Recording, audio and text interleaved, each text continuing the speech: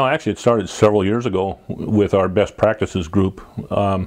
We were looking at all of our systems within the houses, trying to figure out where we could make improvements, and it became very obvious after a short period of time that the heating system, and the ductwork in particular, was where we should focus our efforts.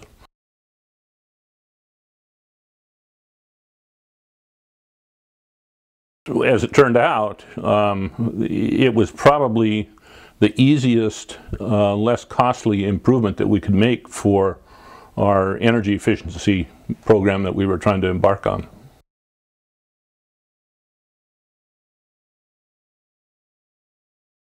There were benefits from the standpoint that we were really concentrating on building something that was sustainable, that we knew was going to last for 50 to 100 years, if you want to pick a time frame. And not only that, but we knew that by making the improvements in the system that it was going to be much more beneficial to our homeowners.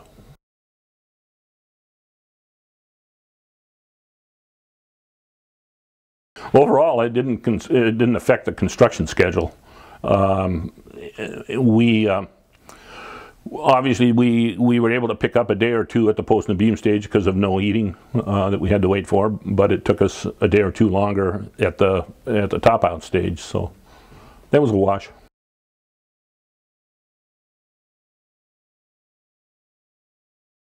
Quality is much better with the system that we have now, where we're in the conditioned space with everything.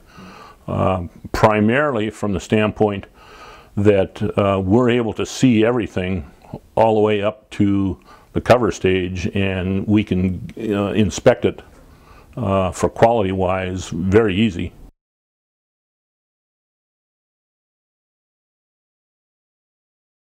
Our big concern was our return airs, and we wanted to get the return airs away from the furnace as far as we practically could, because we figured that's where most of the sound was going to come from.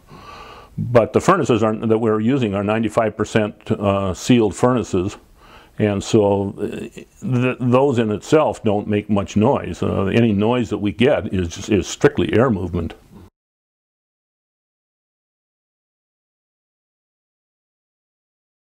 Without a doubt, the house appears to be much more comfortable. The system's quiet. Like I said earlier, we haven't received any complaints about noise, and the air distribution seems to be as good or better than it is if we were running ducts in the crawl space and in the attics.